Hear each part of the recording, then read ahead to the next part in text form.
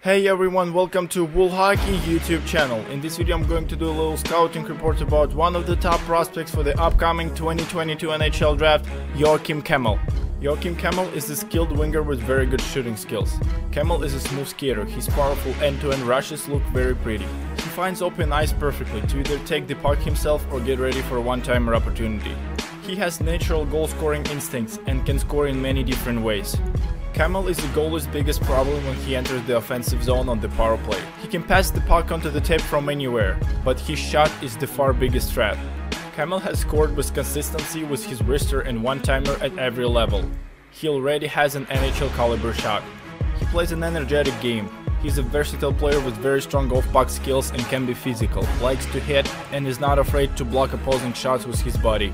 Sometimes when you watch Kemell's game it feels like he's around 28 years old and played at the pro level over 10 years. He's that confident and calm, especially when he has the puck on his blade. My projection that Kemell will definitely be at top 10 picks for the upcoming draft, and there is a possibility that he can go third or even second overall. He has all the tools to become top 6 winger and first powerplay unit player at the NHL. It is not easy to compare Kemell with somebody. His shot I would compare with David Pastrnak, his skill set with Filip Forsberg, and his defensive game ability with Jonas Donskoy.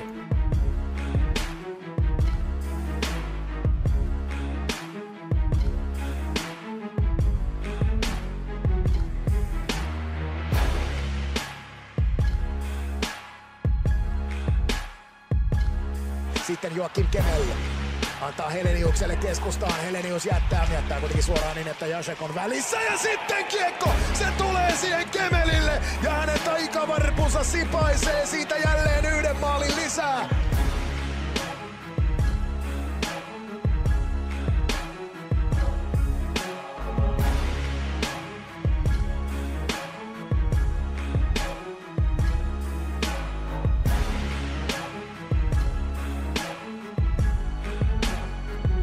Pertsiin Mooli ja Puusolan kolmikko on jäällä. Nyt ollaan jälleen palattu peruskuvioihin. Kemell ei päässyt sitä syöttämään eikä päässyt muutenkaan etenemään kiekkovassa yhtään minnekään, mutta nyt sitten karkaa siitä ja pystyykö kaventaloon? Siellä tulee näyttöä jälleen. Ensin Tappara sekoilee omalla puolustuslinjalla Joakim Kemell.